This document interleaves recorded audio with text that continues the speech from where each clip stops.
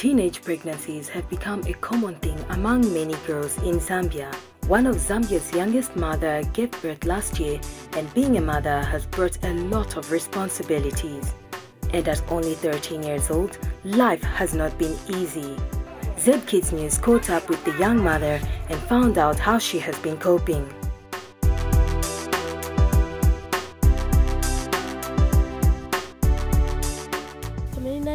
Ninankalira na mwana but vezevuta kudi manje pamene akulaku manje savuta kuja nganda kumatero miyambo washa bantu oremera amapesa 15 pin vena 20 pin ndoma zamene mapanga sizinga kwani kwenda school. She has also told ZKids News that she would like to go back to school. It's good to see that the young mother has not forgotten about her education, and we wish her all the best as she tries to get a better life with her son.